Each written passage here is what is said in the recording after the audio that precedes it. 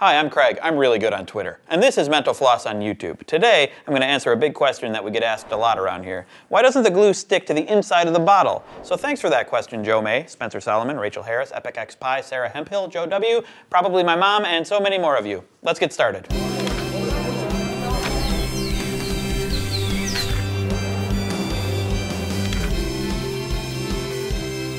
So there are a few different types of glue. I assume most of you are referring to regular white craft glue, so let's stick with that for now. But I'm also going to tell you a little about super glue. Get excited. Super excited. First, let's talk a little about the composition of white craft glue. Nowadays, productions like Elmer's glue are usually synthetic rather than made from animal parts like they used to be.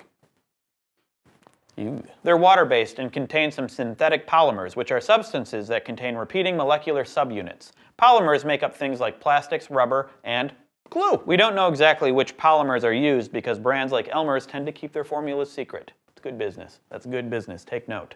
Mental floss. One polymer that's probably used in many white craft glues is polyvinyl acetate, also known as PVA, or PV. Since craft glue is typically water-based, which works well with PV because it's water-soluble, then it becomes the perfect material to use as an adhesive for porous things like paper and cloth. Or Swiss cheese. So why doesn't it stick to the bottle? Get to the question, Craig. Well, it has to do with those ingredients. According to the Elmer's website, as long as the glue remains inside the bottle away from air, it will remain fluid. Glue hardens when there is a loss of water from the formula. Exposure to the atmosphere will cause the water to evaporate and make the glue harden.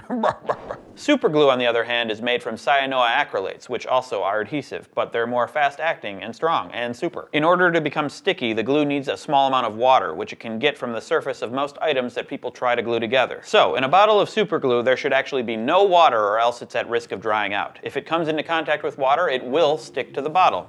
Incidentally, I'm the same way. Someone pour water on me. I will stick to anything. Come on. You don't want to see that? Why are you looking at me in disgust? Thanks for watching Mental Floss on YouTube, which is made with the help of these sticky folks. If you have a big question of your own that you'd like answered, please leave it below in the comments. I'll see you next week. I'm not going to make a stick around joke. I'm not going to make a stick around pun.